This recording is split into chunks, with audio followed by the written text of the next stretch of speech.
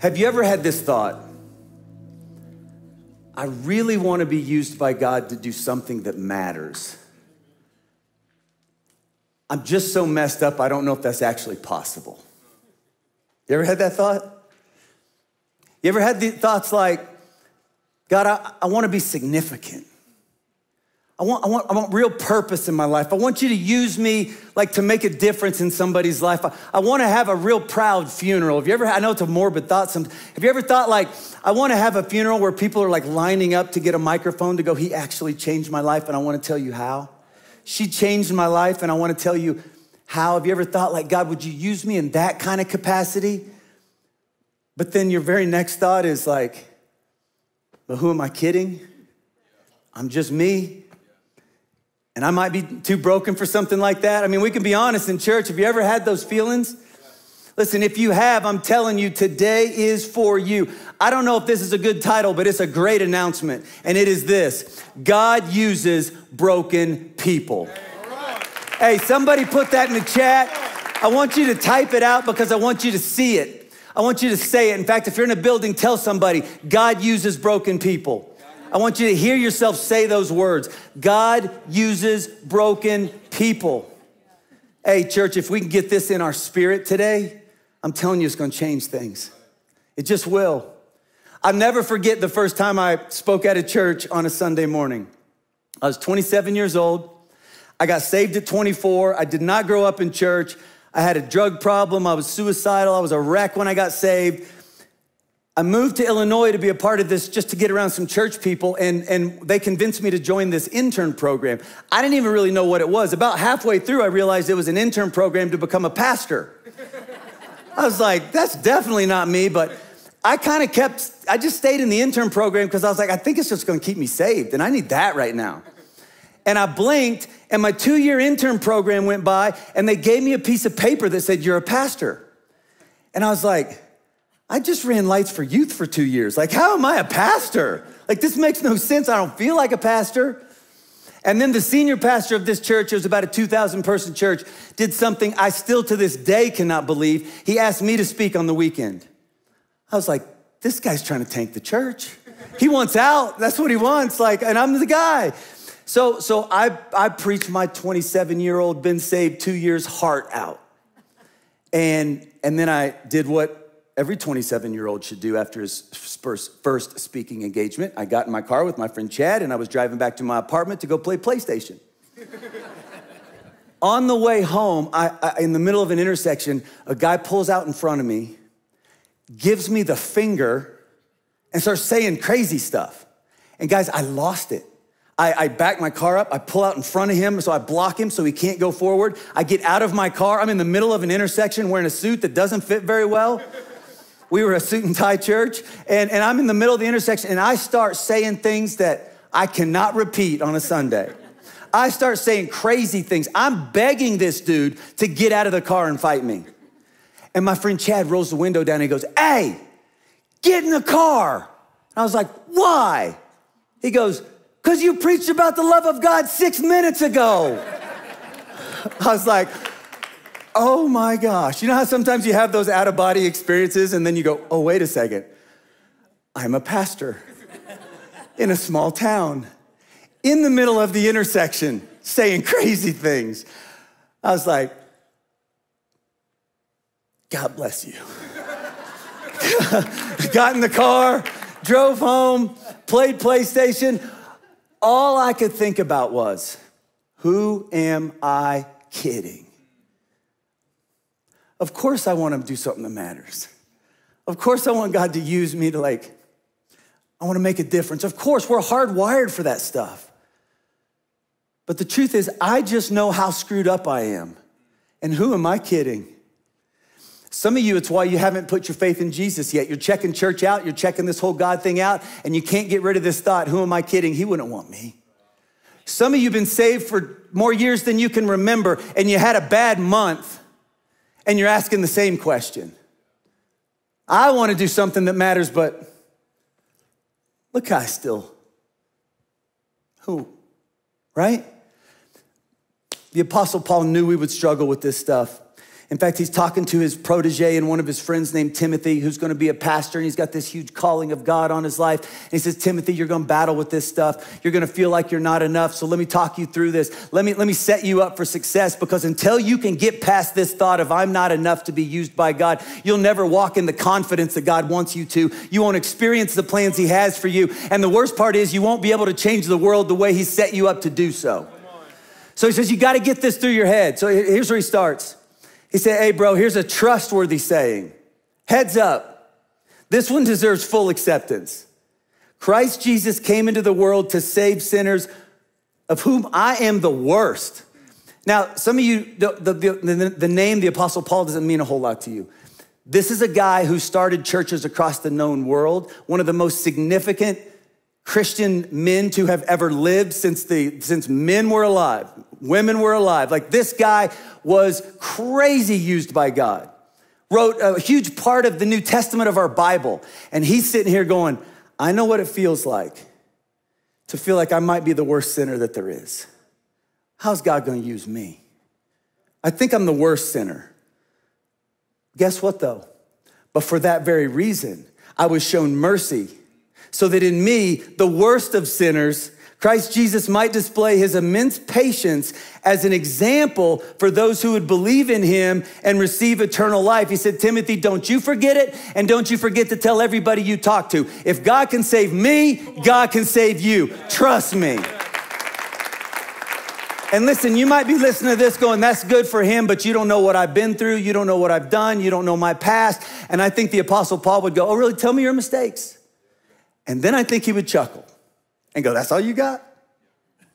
Because you don't even have to be a Bible person to like, go Google this stuff or go read your Bible. Like, the Apostle Paul had a past. Like, he spent a huge chunk of his life trying to eradicate the Christian faith from the planet. He would watch Christians get murdered and cheer for it. He would go pull men, women, and children out of their homes if they said they believed in Jesus, and have them abused and arrested and hopefully murdered. Like, that's what he made his life about. That was his goal in life. Unless you've done that this week, you're gonna have a hard time beating this guy. It's why he says, I think God chose me because I was so screwed up. Because he wants you to know if God can save me, God can save you.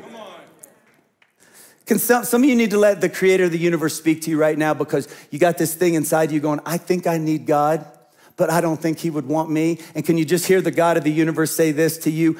Everyone who calls on the name of the Lord will be saved. And that includes some of you watching this right now. And I'm gonna give you a chance to make the best decision you've ever made in your life before this service is over. Yes.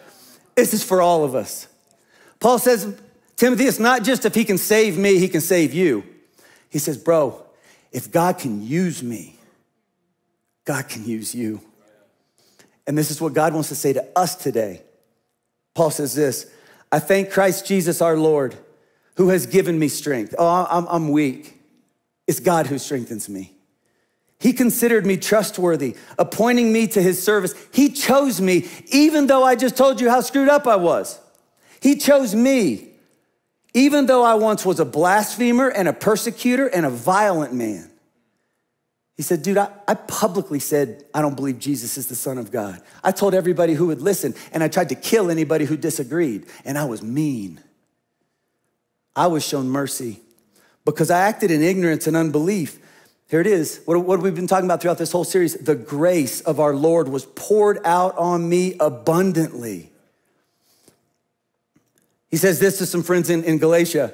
For you have heard my previous way of life in Judaism, how I intensely persecuted the church of God and tried to destroy it. He keeps telling everybody he talks to about his past. Why?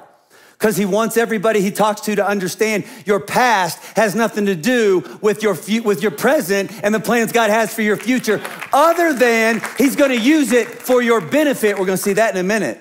But he's like, you don't have a past that God can't use. You don't have a past that God can't redeem. There isn't a past he can't forgive. He says, you got to get past that. Put that stuff behind you. Trust me, if he can use me with my past, he can use you with your past. Right? But for us, here's what I think. I don't know about you, but I read stuff like that and I go, I believe God's forgiven my past. I do, I believe that. One of my biggest problems is I'm still not that good in the present, right? I know he's forgiven me. I know he loves me, but like I want to do something that matters with my life. And how am I going to do that when I'm still this screwed up? Paul says, let's talk about it. I know that all God's commands are spiritual. Paul says, let me tell you about my life, just so God can speak to you about yours. I know all God's commands are spiritual, but I'm not. He wrote part of the Bible, guys. He said, there's so many days when I'm like, I feel like God wants me to be so much more spiritual than I am, and I'm just not. He says, isn't this also your experience? You ever felt that? You ever felt like here's like the God way of doing things, and then here's somehow my way of doing things, and so how's he gonna use me? He says, yeah, I'm full of myself. After all, I've spent a long time in sin's prison. We know this feeling. Listen to this. What I don't understand about myself is that I decide one way, but then I act another, and I do things that I absolutely despise. He goes, Timothy, Red Rocks Church, God's got a plan for your life. He wants to use you in some significant ways. He wants to use you in Ephesians 3:20 ways that are gonna blow you out of the water, ways you haven't even asked, thought, or imagined yet. But you gotta get past this thing that says, if I'm not good enough, I can't be used. He goes, trust me, I deal with this all the time. I never feel spiritual enough. I always feel like I'm the worst sinner. I say, God, I'll never do that again, and then I do it again. God, I won't look at that again, and I look at it again. God, I won't treat people that way, and then I treat people that way again. God, I'm gonna start better habits, and I'm gonna be more, and then I don't. He's like, I know that feeling. And he says, so will you. You'll know that feeling. So what do we do? Because the feelings are real. I want to be used by God, and I feel real inadequate, and they're both happening at the same time. So now what? He says, here's the answer, guys. He has saved us and called us to a holy life. Listen, Timothy, it's not because of anything you have done, but because of his own purpose and his grace. What do I do with the feelings that say I'm not good enough? I got to decide to let the word of God trump my feelings. And I got to realize it's not about my goodness, it's about my God's grace, and he calls me anyways. And then we start walking with some confidence. Now this series is called Right Side Up. And we've said every week that the reason we called it that is because a lot of people have said when Jesus came to this world, he came and he kind of flipped things upside down. And we've just said from the beginning, we just respectfully disagree that if we're going one way and Jesus is going the other, we're probably the upside down ones, not him. And so if he's going to change things, he came to flip things right side up. We have this upside down thinking, and every single one of us struggles with this from time to time. And it's exactly what we're talking about today. And it's, I'm just too broken to be used by God. And I think God wants to flip that thing right side up, and he wants you to see it so differently. It's not that he's going to use you in spite of your brokenness. Here's the right side up thinking. God wants to use me because of my brokenness. Now, this is a whole new way of thinking. See, because here's what we think.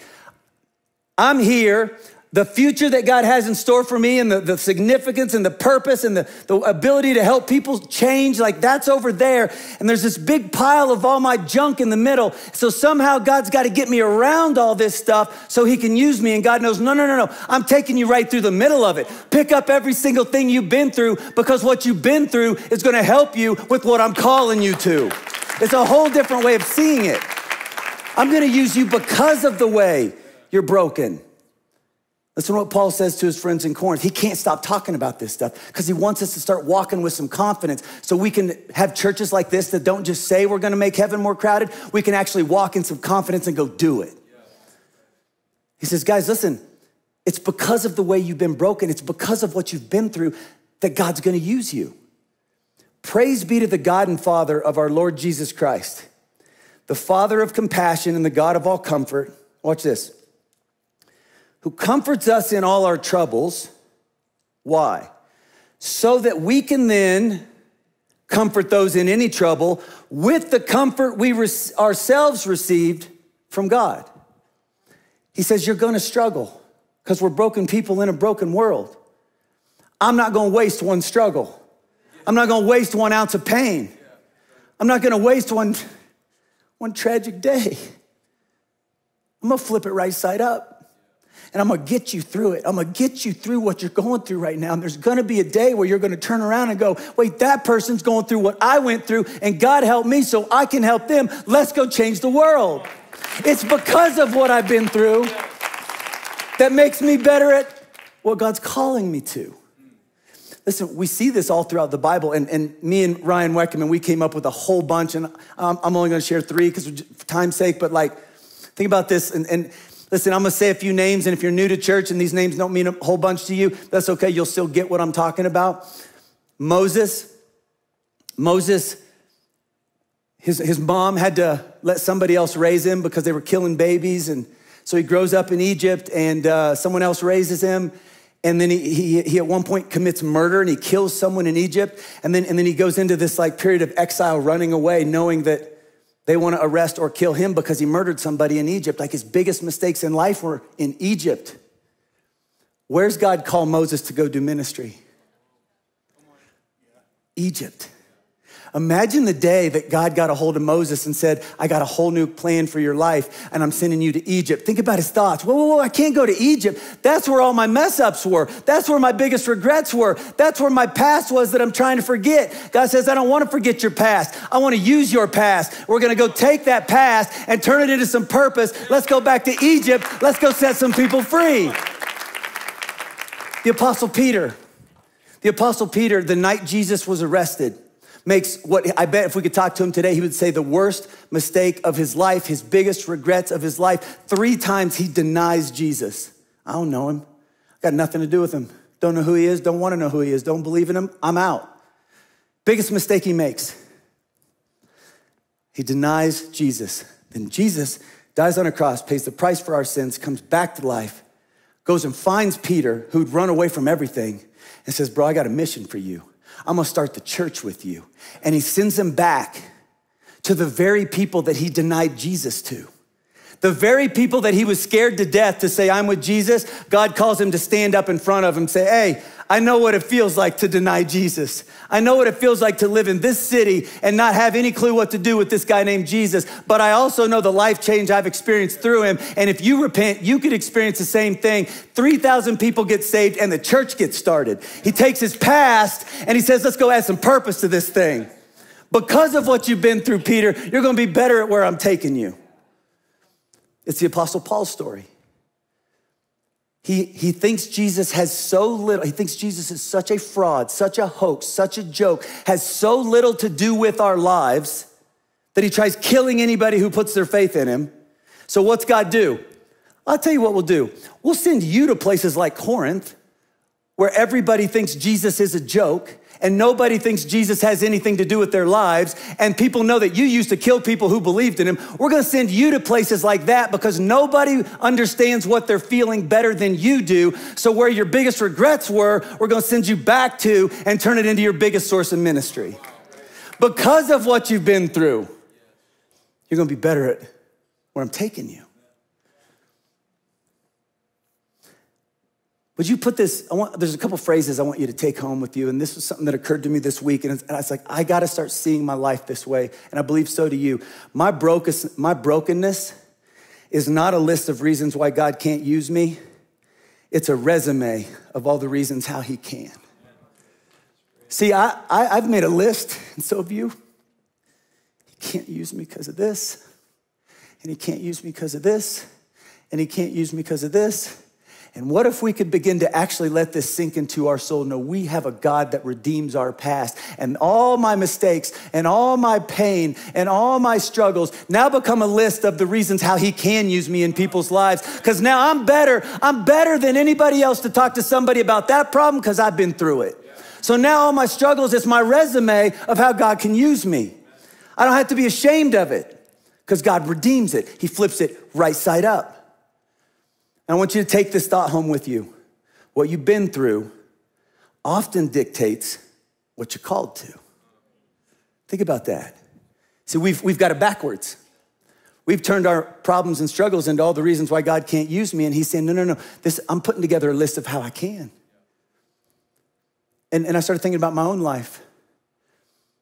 One of the only things I knew growing up was I wanted to be a dad because I didn't have one. And then I couldn't wait to be a dad. And then Jill got pregnant with our first son, and I got scared to death. Because all of a sudden, Satan started whispering lies. How are you gonna be a dad? You've never seen a good example of a dad. You got no experience in this field. How are you gonna ever be a good dad? And then we had Ethan, and we took him home, and nobody gave me a handbook. But here's what I've learned.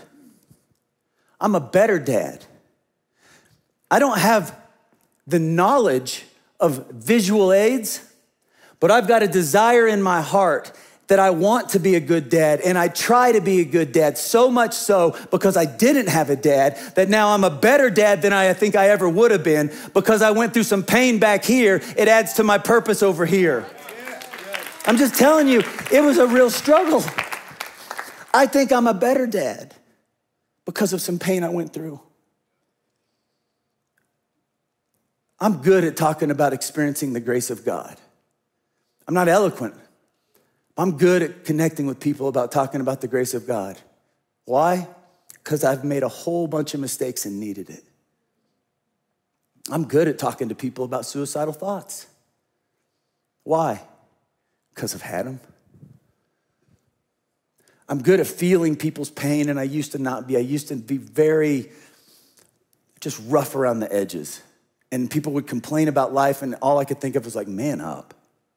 Like I had no empathy. But see, now I've been through some things. You've been through some things. And it changes us. And now I can feel your pain in a way that I never used to be able to because I've been through some things, right? Ask anyone who I'm close to. Ask my family and my close friends. I am a ferocious protector of the people I love. I will fight to the death if you try and hurt somebody I love. Why? Because I've been through some abuse. That struggle makes me better at what God's called me to. It's just true, isn't it? I want you to think about your life. I want you to think about the things you've been through. Some of the things you've been through, you've made a list of reasons why they disqualify you from God doing really cool things in your life and through your life. What if you flipped that right side up and went, no, I got a real long resume of the kinds of ways that God can use me. Maybe you've been through a painful divorce. And in your mind, you went, God can't use me because I've been through something like that. What if you flipped that around and went, no, I know what it feels like to go through a painful divorce. So I'm going to go into my world and find somebody who's struggling with a painful divorce. And I'm going to show them the love of God because I know how bad it hurts. My past addiction isn't a reason why God can't use me. It now makes me one of the best people in the world to talk to somebody struggling with addiction. Because what I've been through makes me better at what I'm called to. He doesn't want to use us in spite of our brokenness. He wants to use us because of it. And I just want you to see this. It's going to be your story. Genesis 50:20 is going to be your story. You intended to harm me, but God intended it for good to accomplish what is now being done, the saving of many lives. If you can start to embrace this and go, yeah, I got some stuff in my past. And I got some stuff that Satan tried to take me out with.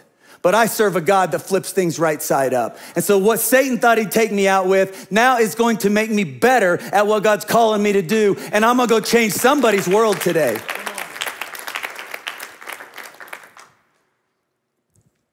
I feel like I have been living this the last 3 years in such a way that I just didn't see coming. If this is your church, you know my story over the last 3 years very well. If it's not, in 2019, I actually had to take several months off work because I was having such bad panic attacks, I couldn't function. And I didn't know if I was ever gonna be able to come back. And I remember, and I shared this story 2.5 years ago, I was talking to my counselor right before 2020. I was about to come back in January of 2020, which, you wanna hear something funny? He goes, hey, it's beginning of 2020. When you come back to work, we're gonna reintegrate real slow, no stressful things, no big changes. Apparently he didn't know COVID was coming, did he? So I'm talking to him in his office and I said, I don't think I can go back. I'm not ready. He said, why? Why aren't you ready? And I'll never forget, I said, man, I'm not fixed yet. But what I'm saying is everything we feel. Of course I want to be used by God to do some big things. I just feel too broken. He goes, Shawn, whose church is it? I said, it's God's church. He goes, Shawn, he's got his little iPad. Whose church? I said, it's God's church. He goes, all right, let me ask you a question. Now I'm talking about my profession and my life and my calling. I want you to think about your life and your calling. Listen, he goes, if you were God, who would you want running Red Rocks Church? Would you want the guy who's got life so put together, doesn't hardly struggle with anything, just thinks he's got everything whipped? He's got it so put together that he like barely ever needs to even lean on you? Or would you want the guy that's so broken that he knows his only shot is to lean on you every step of the way? He goes, who would you want running that church? And I was like, I think I'd want the broken guy. And he goes, yep. And he said something I'll never forget. He said, Shawn, God only uses broken people because what other kinds are there? We're all broken. But somehow we in our mind create this scenario that I can't be used because I'm broken, and God's going, no, you're the only kind of people I do use. If you think you're super smart and got everything put together, you should be scared. Read the Bible. Look at the screwed up people he used to do everything. It's almost like the more screwed up you are, the more I can do with you, right? And I remember being in this counseling facility in 2019. And I remember thinking, there's no way I can be a pastor again. Like, I'll serve at a church. I'll serve at this church. I love this church. I'm just too screwed up. And then I had this talk with my counselor, and I was like, all right, I'll try. Came back here, and in January of 2020, told you guys, I'm not gonna pretend I'm not broken, but I'm gonna do my best to lead, even though I'm broken. And then I felt called to write this book about anxiety.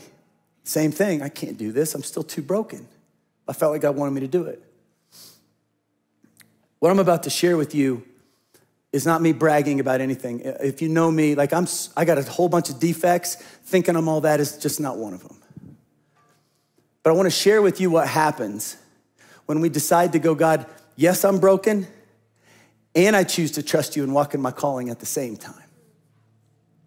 I got this message. Carson sent me this yesterday.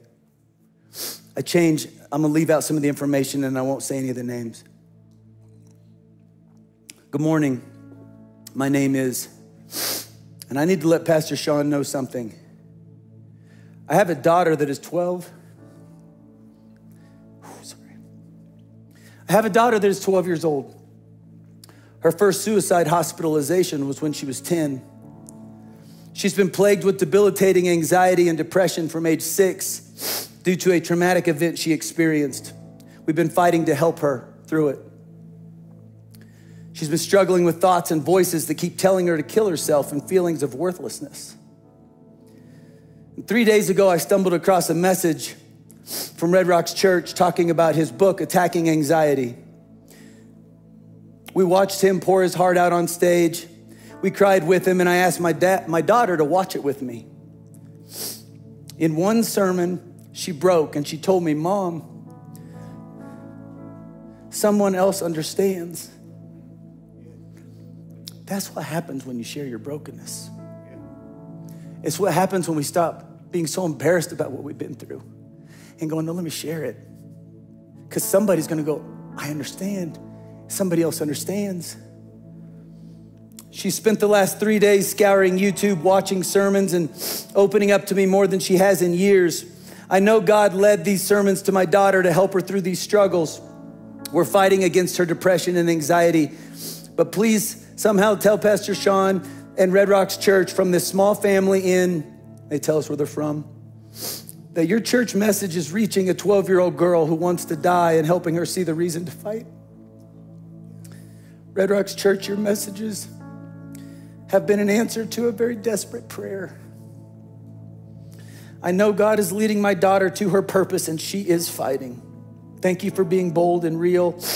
Your church messages are reaching the hopeless of God, and God is using them to give hope once again. My daughter's name is, and she once again has hope. God bless you and Red Rocks Church. That's what happens. That's what happens when we stop being so embarrassed about all our struggles and go, no, I'm human. Yeah, I made a bunch of mistakes. I got a bunch of pain. But that's not the end of my story, because I also have a really good God. And if he can get me through this, he can get you through this. And because of what I've been through, I'm gonna be better at what I'm called to. Listen, church, Paul got to a point of going, not only will I stop hiding all my struggles, I've learned to actually start to brag about them. I've learned to actually start to go, I look forward to certain struggles in my life because I know it means God's setting me up for something great. He says this, he said, he was asking God to take a struggle away. And each time God said, my grace is all you need. My power works best in weakness. So now I'm glad to boast about my weaknesses so that the power of Christ can work through me. That's why I take pleasure in my weaknesses, in the insults, in the hardships, in the persecutions, and in the troubles that I suffer for Christ. For when I am weak, then I'm strong. Listen, this message is not in my heart just to make you feel better about yourself today. I want you to feel better about yourself today. But you've heard us say it too many times. We exist to make heaven more crowded, and that can't just be a poster on a wall. It's gotta be the way we live, church. And we can't do that unless we start to become an army of people so confident in our calling that I'm willing to embrace my struggles and go share them with the world and go change one person at a time. We can do this. There's a lot of horsepower in this one little local church. We don't do membership because we're not a country club. I'm not looking for members. I'm looking for some fighters. I'm looking for some people that say, I'm not just part of this church as I show up and watch things. No, I'm a part of this church and this mission, and let's go take our life and humbly submit it to God and let him go change the world through us. That's what I want to do. That's what I want you to experience. Would you stand up with me at every single location? Let's pray. God, I thank you that you're with us. I thank you that you're speaking. I thank you that you're encouraging some of us right now, that you're emboldening some of us right now, that some weights are being lifted off of our shoulders right now. I don't have to be embarrassed of what's happened. My God will turn it around and use it for good. I want to ask for 2 responses today. With everyone's eyes closed, I just want to ask 2 questions. I want to give you a chance to respond to what God might be doing in your life. Number 1 is this. You go, I have had some struggles either in my past or my present, and today I make my prayer, God, help me to use what I've been through to go change the world. If that's you, raise your hand. I'm just gonna pray that that's gonna happen. Come on. Second question is this. You say, I don't have a relationship with Jesus yet. Oh, I want what you're talking about. I want forgiveness of my sins. I want his spirit living in me. I want him to use me to go change the world, and I want heaven forever. And today I just realized it starts with me saying yes to Jesus, and you just know it, like today's my day. This is my moment. I want him to forgive my sins. I want to make him Lord of my life. I'm not going to be perfect, but I'm ready to say yes to Jesus. If that's you and you know it right now, raise your hand at every single location. Raise them up. Come on, Brussels, Texas, raise them up. No matter where you're watching online, you can hit those buttons. You can respond to what God is doing. God, I thank you that you're with us. I thank you that you are speaking. I thank you that eternal lives are being changed right now in Jesus' name. And God, I pray you help us, every single one of us, to begin to embrace how you've created us. Embrace the struggles we've been through. Hold our head up high and walk into our calling with some God-given confidence in Jesus' name. And everybody said, amen. Let's worship.